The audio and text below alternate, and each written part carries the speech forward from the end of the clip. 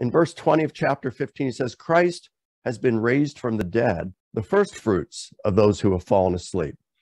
To fall asleep was a euphemism to mean you're dead. It's like today we say he passed away rather than saying he croaked or he died.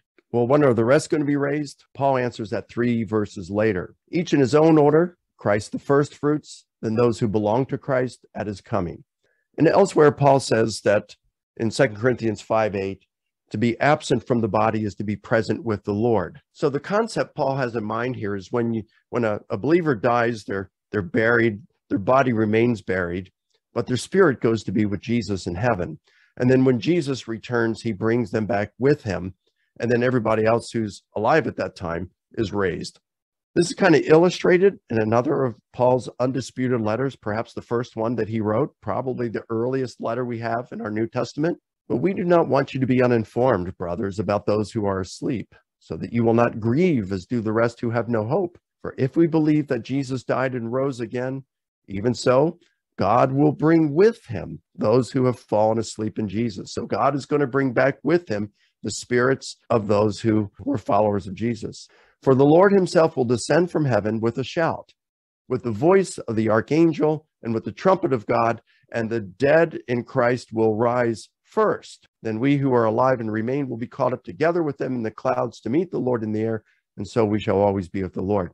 So if he's bringing back the spirits of believers with him, then who are the dead in Christ who are being raised? Well, it has to be referred to the corpses of those who have died. So the spirit is returned to the body, which is then brought back to life and then transformed into this immortal, glorious, powerful resurrection body. And so what Paul and the early Christians have in mind by resurrection, it's a physical bodily event. It occurs to the corpse, which is then transformed. Now, this could be said a little more succinctly by going to Romans 8:11, and Paul says, he who raised Christ from the dead will also give life to your mortal body. He gave life to Jesus' mortal body. He will give life to your mortal bodies. And then toward the end of that chapter, referring to when all of creation is redeemed when Christ returns, including the redemption of our bodies. So again, resurrection is a physical, bodily event. It happens to the corpse. This is what they believed.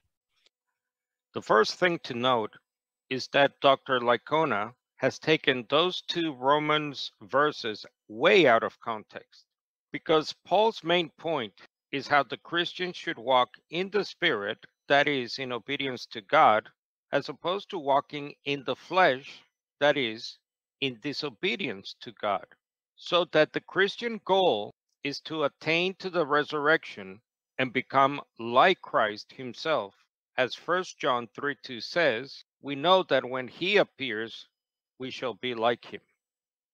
So there's nothing here in Romans 8, or anywhere else in Scripture for that matter, about going to heaven as a disembodied soul, and when Christ returns at the resurrection, is to reconnect you with a new glorified body. Also, note Paul's use of parallelism throughout Romans 8, when he uses the word body as equivalent to you, yourself. In verse 23, Paul writes, we ourselves, that is, the redemption of our bodies. This shows that for Paul, the word body describes man as a whole, not a part which may be detached from the true I, according to the Theological Dictionary of the New Testament. The Word Biblical Commentary adds that Paul would probably not think it necessary to remind his audience that he was thinking in Hebraic terms of the human body as that dimension of the person whereby his environment, both material and social, is experienced. So here, even when Paul focuses on mortal body, Paul's point is precisely that the life-giving work of the Spirit will finally embrace that too. Salvation will be completed not by escape from the body, but by redemption of the body, according to Romans 8, verse 23. It's equally important to see that for Paul, human Bodiliness forms an unbroken continuum of which the person's physicality is an integral part. Quote, mortal body, dead body. Of this, Christ's own resurrection from the dead has provided both the pattern and the assurance. See Romans 6, verses 7 to 10.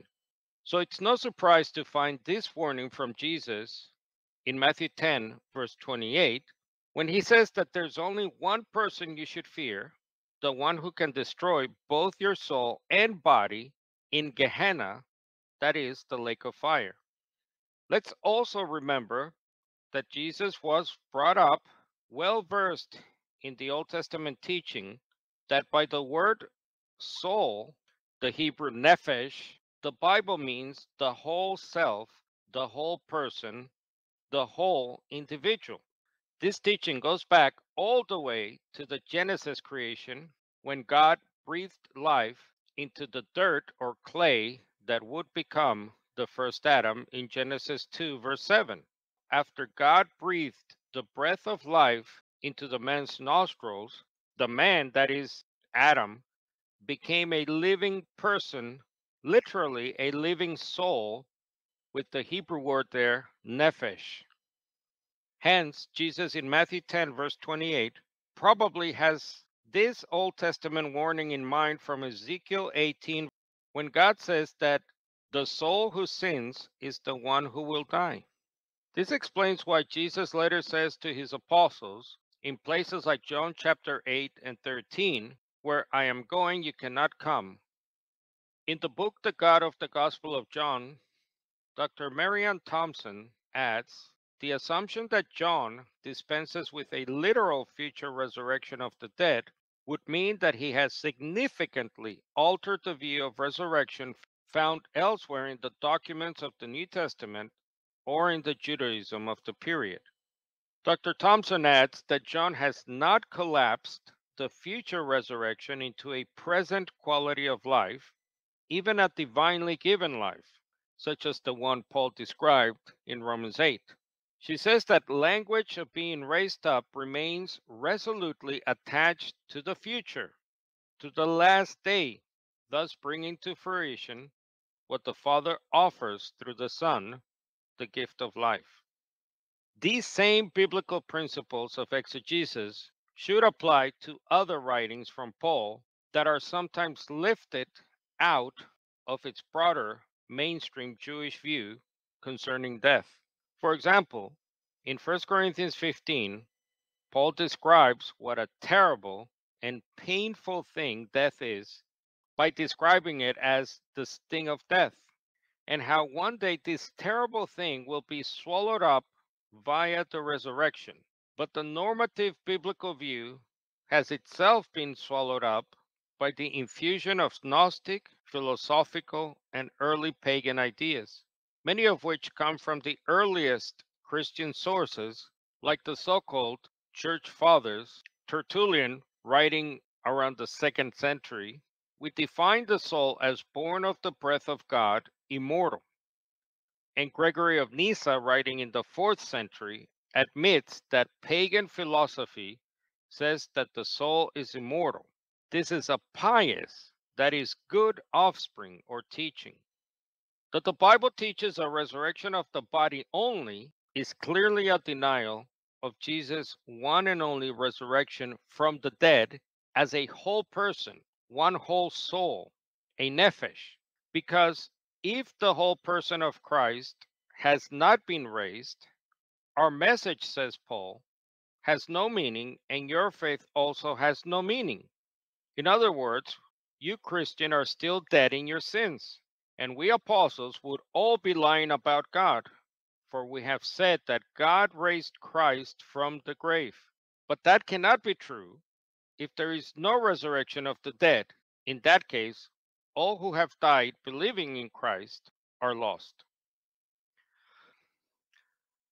As an appendix to this, I noted that the expositor's commentary says that some translate or interpret Romans 8, verse 10, as if Paul said, your body is dead, but your spirit remains alive. But then the commentary says, on the other hand, able commentators in increasing numbers are coming to a different conclusion. One is the unlikelihood that in a passage that has consistently referred to pneuma, the Spirit, in terms of the Spirit of God, the word would be given a different frame of reference in this one instance. To be sure, the use of the word body over against the word spirit might seem to be sufficient ground for assuming that Paul is talking about two contrasting elements of the human constitution. But where such a sharp contrast is congenial to Greek thought, it is alien to the Hebraic concept of life that characterizes both testaments. In fact, it has been recognized that in Paul's usage, the word body usually means the totality of one's being. And then the commentary notes the theological dictionary of the New Testament on the word body, man as a whole, not a part which may be detached from the true I. Can we really suppose that when Paul speaks of this body of death, Romans 7, verse 24, he has reference merely to the physical organism?